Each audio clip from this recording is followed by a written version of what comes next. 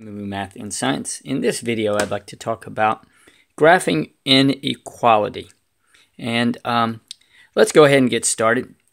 Let's first, an open point, or you may call it a dot, means that the number is not included in the solution.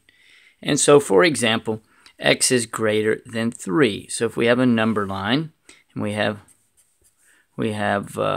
1, 2, 3, then what we would do would be greater, but it is not included in the solution, so I would round, it would be open, and the arrow would be drawn in that direction, okay?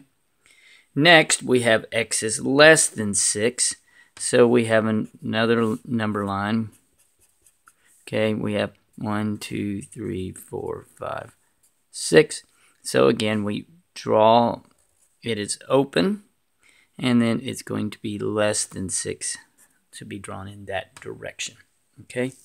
A closed point, or you may say a shaded dot, means that the number is included in the solution. And so x is greater than or equal to 3. So we have 1, 2, 3, and this is greater than, so it is shaded in and would go in that direction, okay? So again, when you're graphing inequalities, the tricky part is remembering it, is it open or closed, okay? And then let's do one more. X is less than or equal to 6. Then what we would do, again, we have a number line, and hopefully you guessed it by now, 1, 2, 3, 4, 5, 6, and it is less than 6, less than or equal to 6, so it is shaded in. Okay, so let's look at a couple other examples you may encounter, and I've got a sheet with some of those, and that is, let me blow this up just a little bit. You may encounter this where you have or. If the inequality has or, the graph points in two different directions. And let's go back and review what I had. Notice how we have less than, so it is open, and we have greater than 8, so it is open, okay? Or you may run into where it says, and if the variable is in the middle of two inequalities, the graph will be between the 2 points, okay? So this would be whenever you use and, you would have an inequality that looks like this on the number line. 4 is less than x and less than 9. So that would be the solution, okay? So why don't we work one or two more examples of these. Okay, we have x is greater than or equal, whoops, you can't see that, sorry. X is greater than or equal to 10, okay?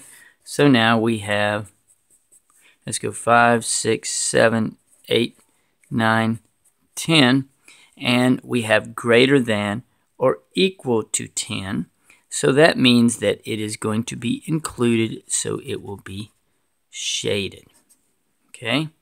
Now we have, and that's, sorry about the messy handwriting here, x is less than 2, okay? 1, 2, and it is less than 2, so it is an open, okay? How about this one? X is less than or greater to 5, or x is greater than 8. Remember, whenever you have or, they go in different directions, okay? So we have 1, 2, 3, 4, 5, 6, 7, we'll do 8 here.